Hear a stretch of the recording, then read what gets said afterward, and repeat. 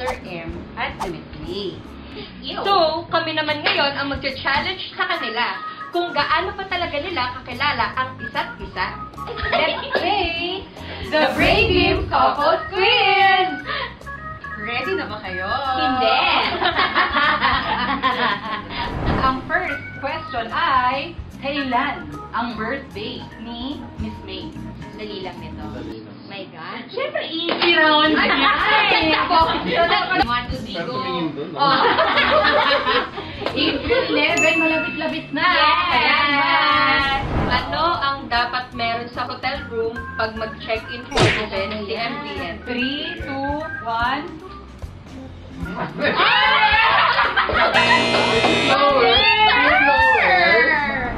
What's one thing most people don't know about Sir M? Parang haba na sinusunod niya yung Events ko Hindi yung grabe ka humiling ka. Or yung mahiga ka lang tulog ka na. 3, 2, 1, reveal! Yun!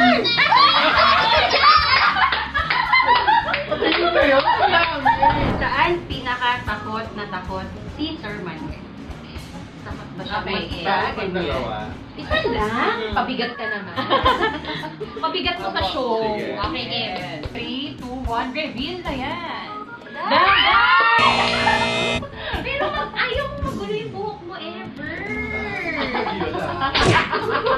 Anong event mo na-discover na malakas humilig si MBN? Ay, ang dali. Ayan, easy yun. 3, 2, 1, reveal!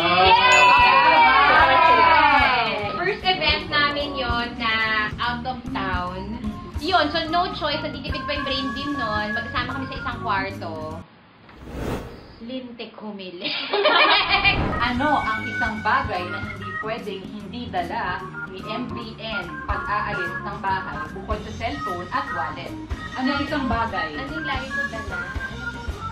Charger. Okay, 3, 2, 1, reveal na yan! Punta ka, charger. Rosary! Okay, Nabuisit na. Anong taon nag-out si Sir Manuel kay Miss May? Yun na, medyo Year. ma-easy pa yun eh, sir eh. For sure, alala mo pa kung sir. 3, 2, 1, reveal! Yes! Hindi naman siya nag-out. Nahuli ko siya. Nahuli ko siya sa banyo, nagre-retouch. Pangalan ng unang partner ni MBL na pinakilala niya kay MBL. Partner or boyfriend? Girlfriend! Oh, kung anong partner? Sino? Parang wala naman. Anong O kaya nga, Anong sige go. pangalan? Oh, ready? Reveal!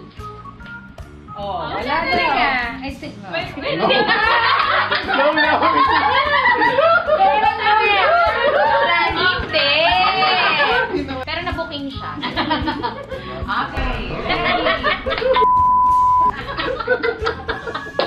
Pet peeve ni Miss May kapag event. Okay? Ang una niyang tanong, what the hell is a pet? Okay, reveal. Ano sa'yo? Ayaw niya ng late. Ako nga lagi ang late. Oo, pero pagdating mo, asa na siya? Ito, ganun yan yun, ha? Simple yun. Pero totoo yun. Last question. Yes. Sino sa mga naging ex-boyfriends ni Miss May ang pinakamabait? Ay! Alam ko sagot mo dyan! Super alam ko yung sagot mo. Manuel!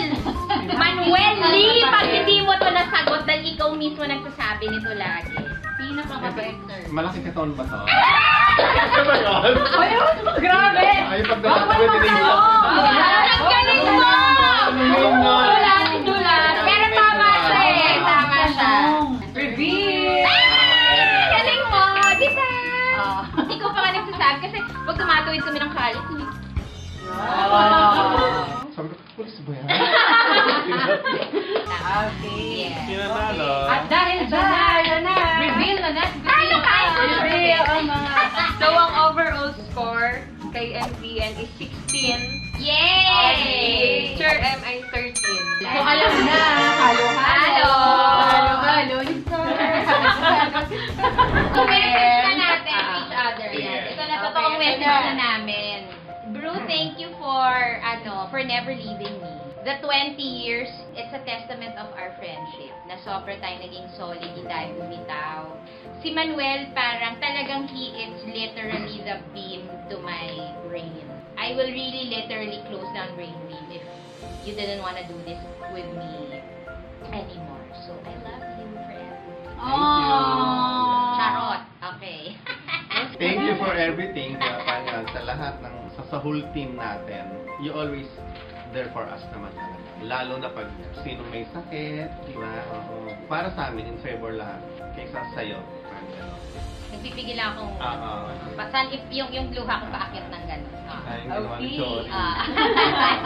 So, yun lang. Thank you sa lahat. Thank you. And you're welcome. And if you find that one friend or that one partner, never let them go. At happy anniversary sa atin, of course. So, thank you. Thank you. Peace out. Thank you.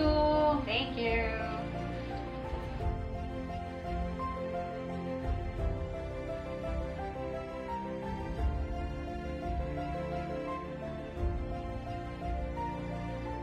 Okay, cut. Bakla 16 ako, morning. O, kailangan kumain tayong halo-halo para makita na. Naghalo-halo.